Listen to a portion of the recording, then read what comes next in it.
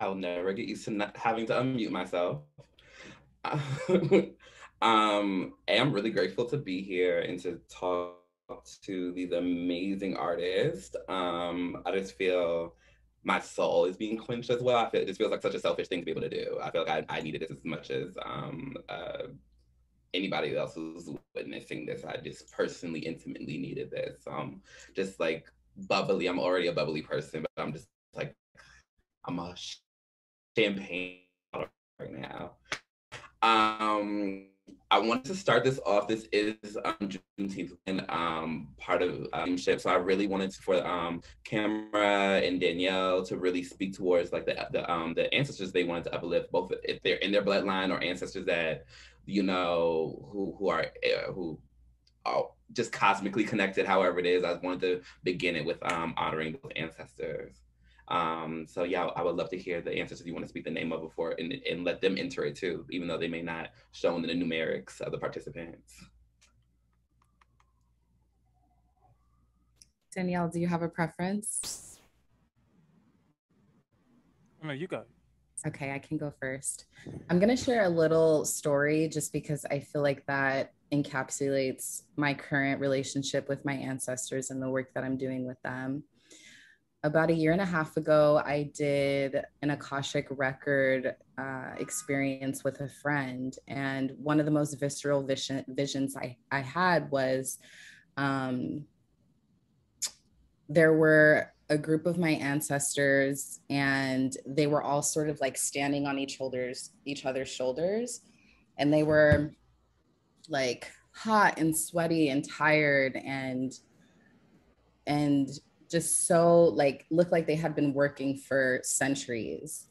And as I'm scanning through this like long line of ancestors, there's one on top of each other's shoulders and it keeps going. And then at the very pinnacle, there's me. And then there's all of these folks just sort of like holding me up at the pinnacle, being like, we did this work for you, now go forth. And after that vision, it sort of settled and I like opened my eyes and I felt the energy of all those people just standing in my room, just sort of praising me, praising each other, being like, we did that, we've arrived. And those are the ancestors that I want to honor today. I love that. Wait, and even like the parallel between that image that you're telling me in the middle passage, like that, like the pyramid, like the whole download was strong. Okay.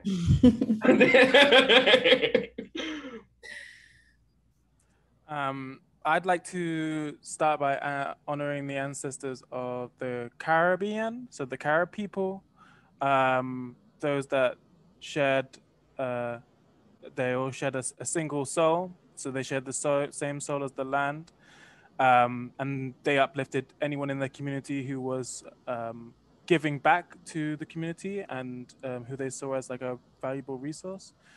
I'd like to uplift Mary Jones, who was a Black trans woman in 1836, who the only living record we have of her is a poster warning people away from her.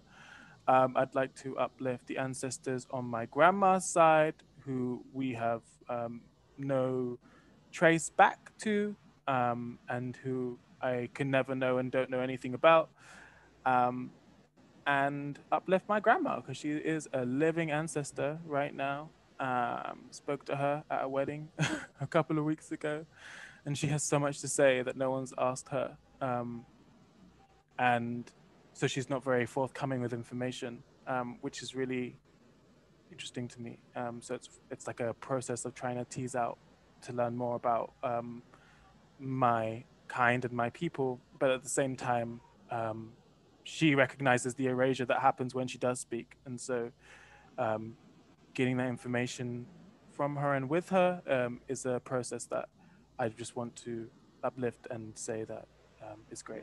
Yes, beautiful. I would like to honor my great grandma Rosalie and my grandma Rose, and my uncle Stan, and Uncle Troy. They passed away within the year. And I want to honor that. I also want to honor just giving so much thanks to those ancestors and things that like the connection feels stronger. Things that like I got connected just in the nick of time. So, you know, I bypass a certain type of loneliness or despair.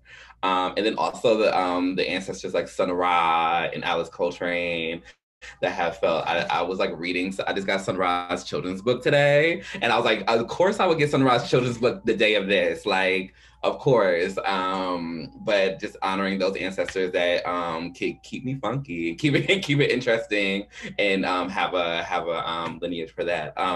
So speaking of, you know, like any important thing that I do, it's informed by astrology. And I'm really big into escape. And I think one of the things that really attracts me about both of you all's work is that you take escape to me very seriously. It's not actually escapism as like running away from something, but escape as an imagining an alternative reality. Could you just bounce on like what escape means to you in your work? And am I just making this up, or is it actually something significant that you're holding in your work? Sorry, camera, I'm just gonna jump in here. So yeah, so for me, I don't often think of escape. Really, I think of like making something that should have been here years ago. And often when I think of what me and camera are actually doing, it's often that something that should have been here, and probably was at one point in time, but we don't have any proof of it ever existing. And so for me, the beginning of any process is how do I make sure this lasts, and how do I make sure it speaks to those that I care about? And so escape, it never really is a thing that I've really thought about, because I'm tired of escaping. I'm tired of having to escape. I'm tired of that being a thing that people say that we need. Actually, we don't need something that's an escape from. We need to no longer have to escape and sit in spaces that can hold us easily. So that's kind of why I'm so into building and designing and crafting worlds that center Black trans people, is that we finally need spaces where we can sit, and that's all. And we don't have to bring in anything there. And I don't really think it starts and stops with the work, because I'm hoping that someone sees my work and says, I can do better than that, and does their own. And so it builds into something that's much larger than just one person doing something. Yeah.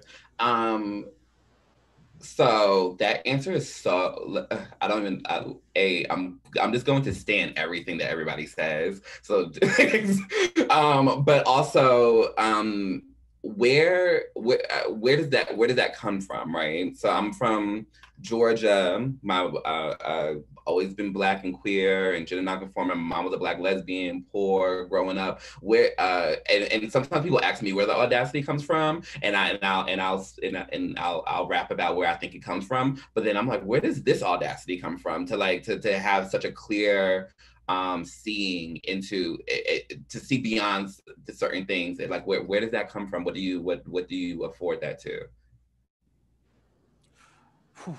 I think it comes from God. Okay, I coined this thing called the sisterhood stew, and essentially it's a how I think about like sisterhood between like Black trans women is that like there's a stew, and everyone is always putting something in it and giving to those who need some of the stew at the moment in time.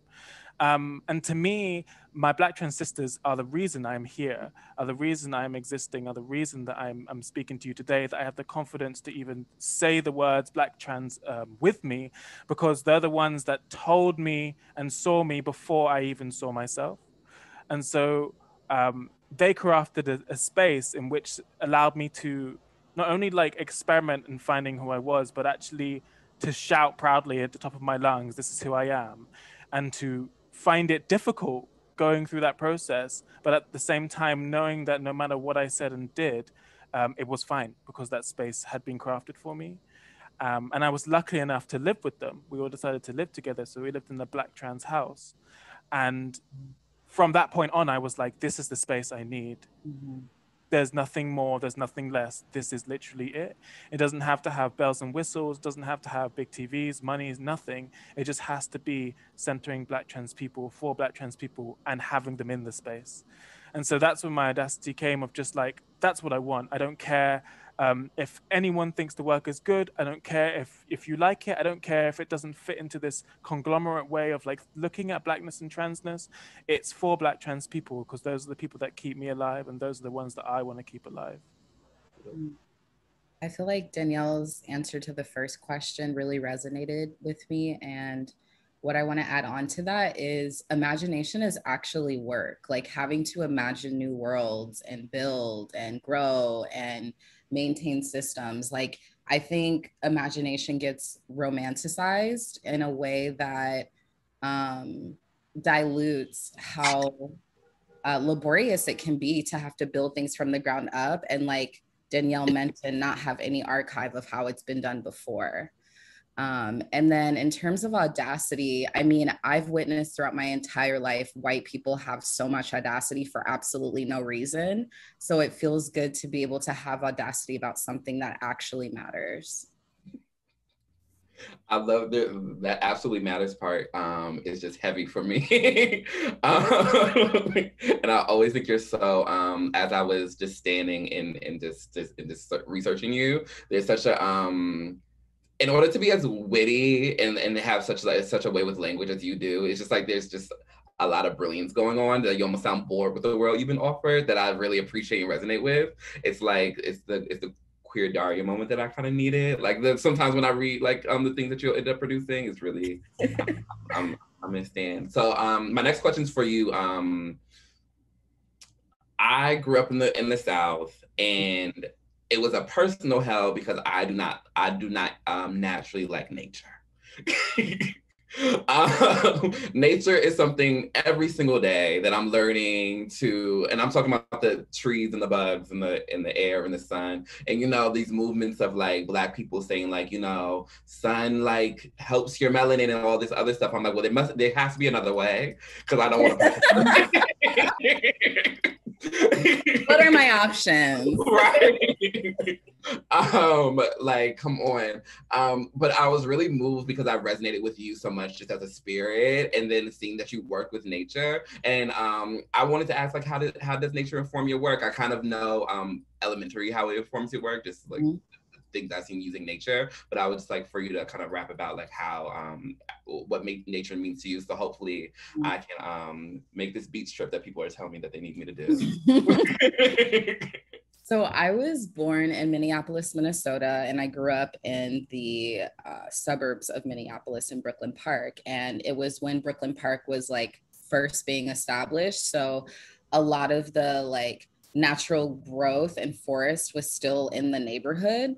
And I remember like as early as 4 and 5, just going out, right? Because we lived in a white neighborhood. So my mom would just let me go to the park by myself and do what I needed to do. And I would see the tadpole swimming around. I had a literal frog farm in my garage because I was out here. Frogs were my dudes. Like I loved being outside. There was a sunflower, acreage right in my backyard. And I just remember like frolicking and flailing, and we had a jungle gym. And so even like the smell of grass and like the smell of pavement when it has just rained or when rain is coming, like it just is so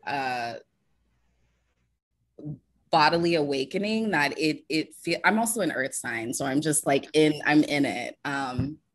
But I think my most recent approach to nature in regards to activation residency is just the like beauty of natural and organic systems. Like the earth has an entire system of ecology of the ways in which things work together. Like this one plant will be really good for like this species over here, and they'll be doing their own thing. And I think what I'm really interested in is like taking those systems and like replicating them in worlds like beyond nature.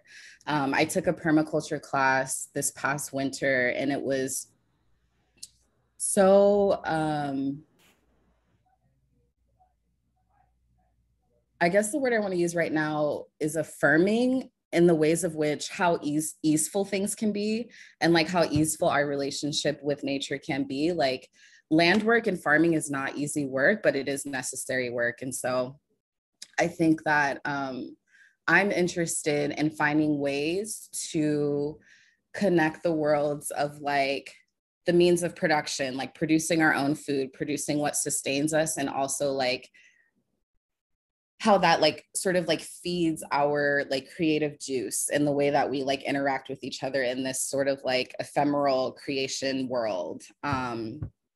I would love for, my dream is to have an artist residency where like an artist can step outside of their studio and like pick raspberries from the bush right outside, you know, or like head, you know, further west and like do some composting on their break. I think like having a direct relationship with nature is decolonial in the way that it gives us access to not have to rely on systems that seek to destroy us. And so,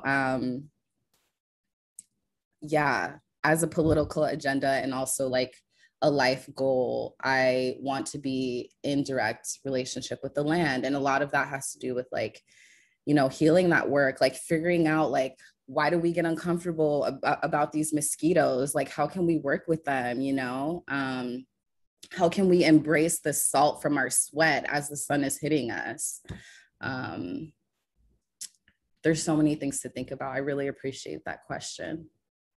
I appreciate you for doing the real work, because, you know, I'm a lot of, one of the things that I am is honest, and that has always been a struggle for me because I intellectually know you, right? But like, I'm not gonna lie about where I'm at in my being, because that just creates a whole bunch of bullshit. Like, so I intellectually know where I'm at, but I found that really inspiring, specifically because I related with you just on like a visceral level on your work and everything you were doing. And I'm like, oh, this person's doing this, so it kind of reminded me of like, you know, when you see, you know, Jimi Hendrix or George Clinton or Khalees for the first time, you're like, oh, this person likes this. Like, maybe I should adopt everything else that they're doing, or maybe they can expand me on other things. So I love how you meditate on that. There was something that I wanted to go back to you on around ancestors, and this could be a question for both of you all if it resonates, but. One of the things is I was pretty self-taught. I kind of grew up in a school of spirituality, and I'm really fascinated with you all, how it seems intellectual groups, political groups, and spiritual groups all take you seriously. But I've noticed, because spiritual work is usually seen as like a Black work, a femme work and stuff like that, it's not necessarily taken seriously in social political circles or intellectual circles. One of the people, despite what we think about this person, you know, whatever, but I've always admired bell hooks in Cornell West, because they seem to have like a very spiritual center when they enter these intellectual debates. How do you all navigate having such a clear connection with spirituality, but then being able to take yourself seriously as an intellectual? Or is that just a part of just transcending the the moment, how you all seem to do?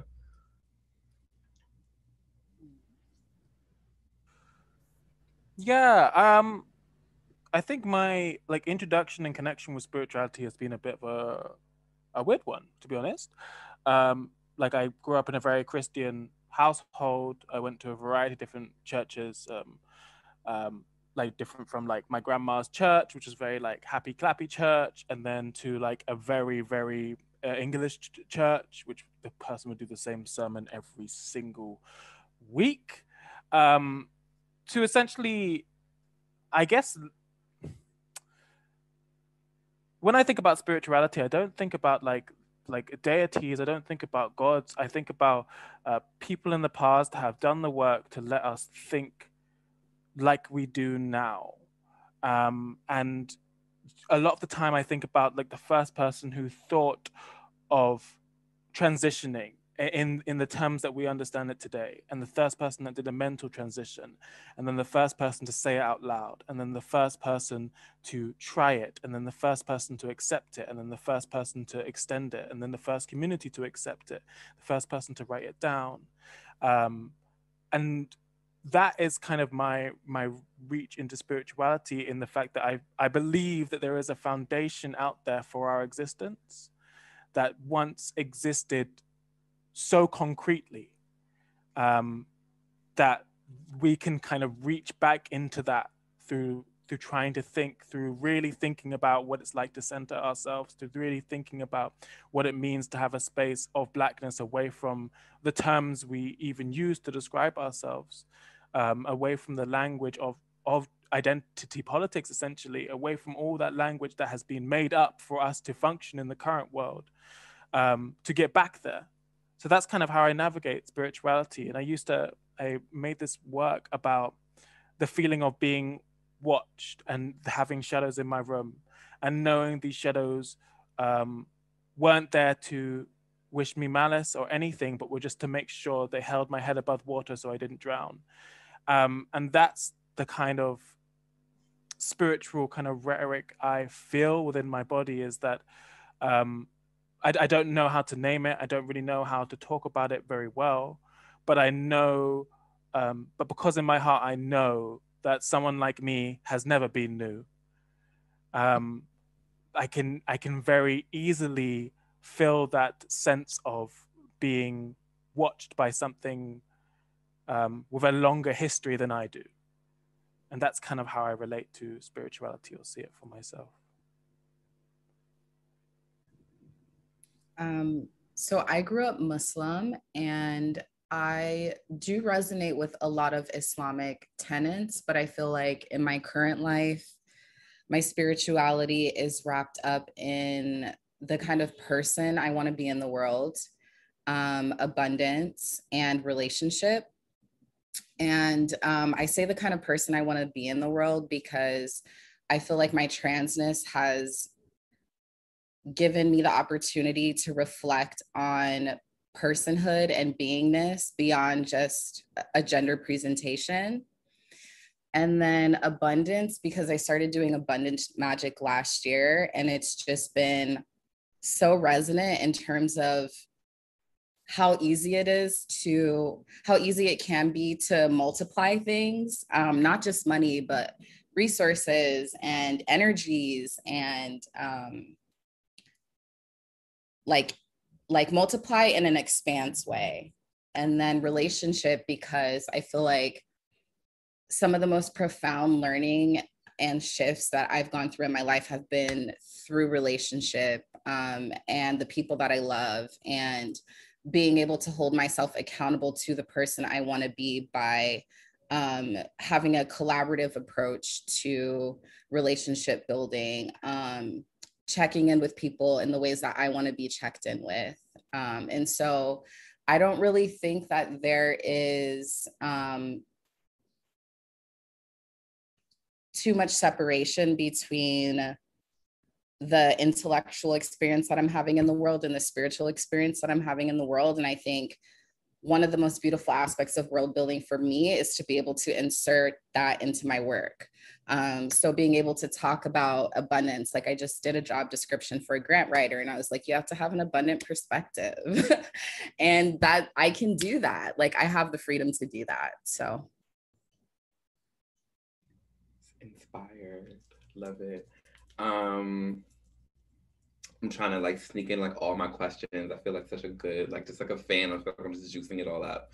I did want to ask, which one should I do first? Now I'm like panicking. Okay, what roles what roles do collaboration play in both of you all's practice? What and what's your views on collaboration? Specifically after, I think I've just seen what collaboration means to me more expansively. So I'm really curious at what how collaboration plays in your practice, in your day-to-day life, in your art forms, and what inspires you. Sorry, I'm in New York.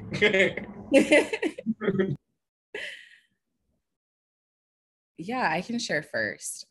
So I have a pretty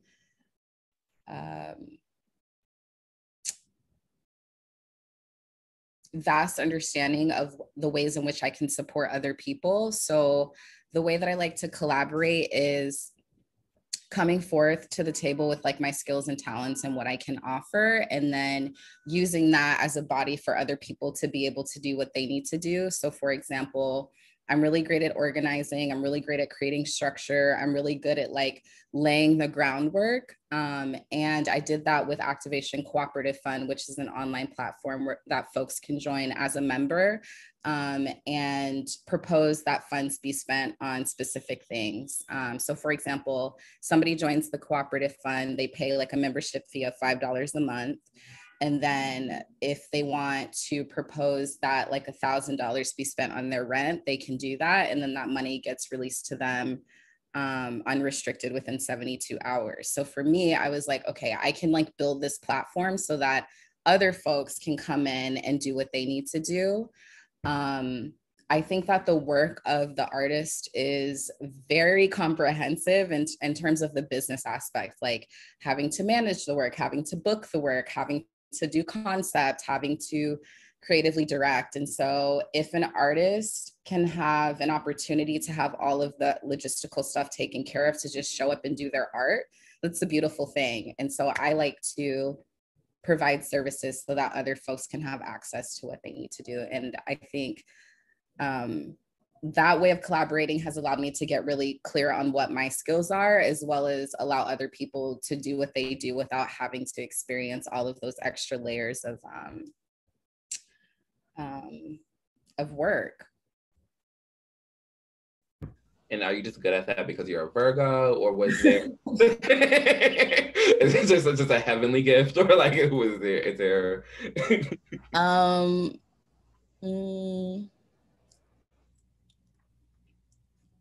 I think it's just like a life process thing. It feels like work that I've been doing my whole life. And so it just feels natural and intuitive. So yes, the Virgo. I will say, like, I want to name that Danielle and I are both Virgos, and we're both out here building worlds. So and then also and I'm a Pisces, so we're like actually like supposed to be the opposites.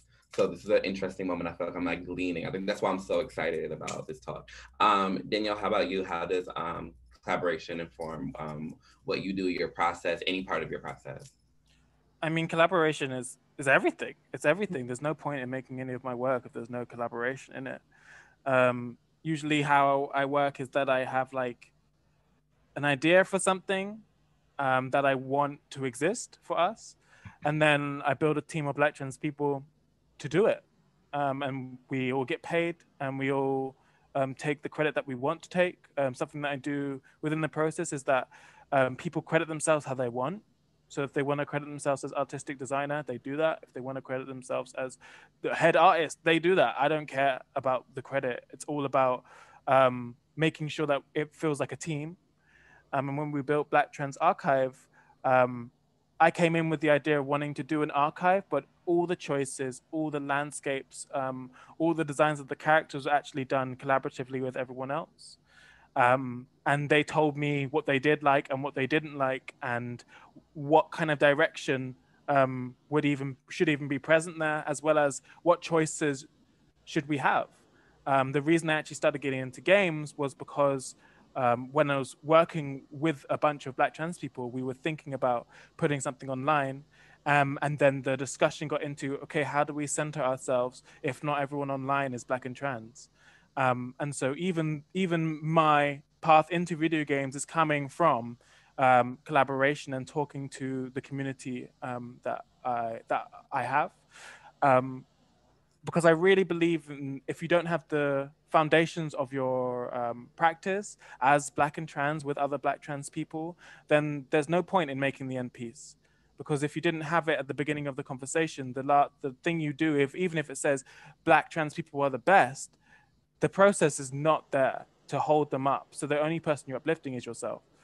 And so if you're not uplifting others while you go along with it, if others can't feel themselves resonate within the work, then you're not doing the work, you know, which is something that I love about Kamra's practice, is that it's based around making sure others can center themselves. And that's like the practices I love are the ones that center other people. It may be one person's thing, but it can make sure that others can feel centered at any moment in time.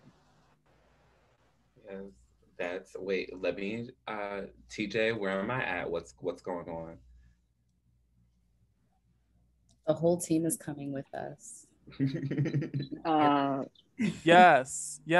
Like that's how I want to move. I want to move with the whole team. If someone books one of us, we're all there. Yeah.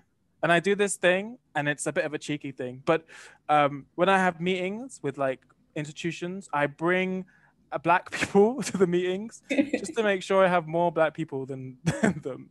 And I can't do it to every meeting because not everyone's free, but sometimes just bringing people to meetings so that they're with you, so people can see this is who they're working with. It's not just one person, it's a community, to make sure that they feel outnumbered, to make sure that the centering is on you, to make sure they're not like trying to do some nonsense to you.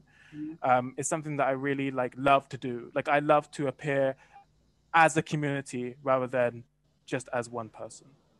Right, right. Which is like, so that's I hate to like make it seem like that's how like people are God, but that's how people are God. You know, you kind of come as this like one individual, and then you're like, oh, like we eat folks like you up for breakfast. But when you really come as a community and as somebody who doesn't, and when you really, speaking of that abundance that you were talking about, when that's coming as abundant, you're not coming out of scarcity. There's no I need you in order to survive. It's like, no, I have options and you might be one of them, and you're not just going to like cannibalize me and my work in order for me to have a check or get some more notoriety or to like expand a platform. And I think that sadly, but I think sadly that's what has happened in the past. But then it's really great to see people just be illuminated and just say, like, you know what, I call the shots in this. I call the shots of like what's happening next and stuff, and it's inspiring. Hold on, because I want to make sure. Okay, I just want to make sure that I'm not the one being selfish as we like end the hour. What's interesting about your work, Danielle, but this is a question for both of y'all, but Danielle's work like kind of like brought me here. What's interesting about your work is that the choices that you people make. I'm really big on being present, right? There's like this text from a holy book that I read that says, when you're in the present moment, you heal the past and you program the best possible future. And I think that when you're really right. So I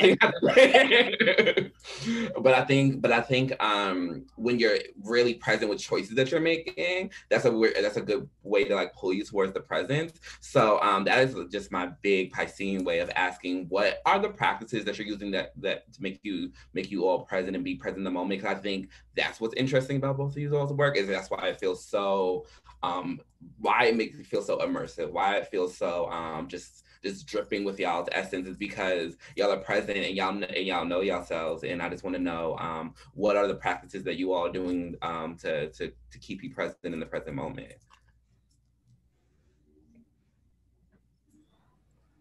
That's a good ass question. Yeah. Really great question. I don't know if I have a good answer for it, but something that keeps me, I don't even know if I've got an answer for that, to be honest. I don't know if like how well I keep myself present within my daily life. Like something I can, which is weird, I can do in my work is I can be as free as I want to be in my work. I can really, if I'm working with a group of people and one of them is unhappy, I can cause the biggest scene that I can, and I don't have any anxiety over that or anything, because like that feels right. Right. And I think it's like when we manage to build these spaces, in that moment, I feel like there's this thing called Black trans power. And yesterday actually, I was writing about Black trans power and when we feel it. And if I say it out loud, do I feel powerful or do I feel worried about saying those words? And if I tell someone to shout out Black trans power, do they feel anxious or does someone say it with them? And so for me, the moments of presentness or when I'm feeling aware is like when the words that are coming out my mouth, the words that I'm hearing from others, the looks I'm even getting make us all feel powerful and see the power within ourselves. Like I have this phrase that there is power in not passing, but but getting and finding that stage and being able to stand in the mirror and saying, I don't pass, and that's powerful, is something that I feel gets to this moment of presentness, gets to this moment of like living in this present and accepting it. Because I feel like often because we're trans, so much of the conversation around our bodies, not from us, is about moving through stages, forgetting the past and finding the end. And being present in transness and saying how I look now is good. and is amazing and should be loved by me first of all and others, and is not a transitionary period. This is a period of my life, is the thing that I feel like I find most presence or presentness in. Well, that was a great answer. I found it. I had to look for it though. I was present in Okay, so I love this question because presence is very high of a priority for me, and I'm glad that that has resonated in my work for you. I think the first thing that came up for me was consent. I started taking consent and boundary classes last year during the pandemic, and what it illuminated for me was that consent has the ability to operate as this entire like foundational way of being in relationship with other people that just like it's like a force. It like brings you in, it makes you check in, ask questions, be curious, like say what you need, like say no. And it's just like it's such a tool. Like it's a fundamental tool for me. And then the other thing is my music practice. I'm a musician. I'm putting out my first EP this year, and the process of music making and being present like with your voice is so it just requires you to show up. Like I have to be in my body. And that's another thing too, like on a more macro level, is I feel like the work that Danielle and I do requires us to be in our bodies. Like you can't be in a dissociated space, you know, creating magic. It's like, I think when we get into disassociation, that's when harm happens. And when we get into presence, like that's when like ease and flow and generosity happen. So yeah, I like, oops, sorry. That sounds like a landline. Hold on. Talk about abundance. A landline. That's an abundant artifact. um, I know we have a hard 5, right, Shamika? Somebody. We have about 2 minutes left, so I thought it'd be great for Kamra to wrap up on their thoughts. Okay. Yeah. Before we end of music, my producer just got to my place, so. Beautiful. And I love that because I've been working on music as well, and that's been like the mixing and mastering of it, the really having to like curate my own space. And like you're saying, like I'm not a natural singer despite being big and Black. I just don't have a natural gospel voice. So it's like in order for my voice to sound how I need for it to sound, I can't dissociate. I can't quite articulate how much this talk has meant to me. It's just been inspiring. Again, I think that everything in the universe happens for a reason. So for intimate spiritual reasons, I think I needed to like ask these questions and hopefully be a channel and a vessel for other people who look up to you all, and ask the questions that help them be the artist that you want. Because I think I was researching you all and I get the questions that you're usually asked, but I think there's so many people who want to be y'all when they grow up, and there's like certain fundamental questions that people need to know what's happening in the mind and the spirit in order to arrive at the kind of artists you all are. And it can't just all be in the intellectual and the physical. So thank you for letting me be that channel. You come on. Ain't that the word? Ain't that the word? So, before let me be that channel and let me take up a little bit of your time. Thank you so much, Myles, Kamra, and Danielle. That was amazing. And Myles, just to kind of, tinker off your note, I have a mentor and she'd always say, academia is deadlier than the streets because there's so much separation there. Right. So thank you for channeling in, honing in the spirit. And thank you all for joining with us. If you'd like to learn more about Danielle, about Kamra, about Myles, their Instagram is in the bio, as well as their Cash App and their Venmo. So if you want to support their work, go ahead and do that, show that love. So thank you for being here. All right. Love you all. Thank you so much. Bye. Bye. Thank you so much. Take care. Thank you. Thank you.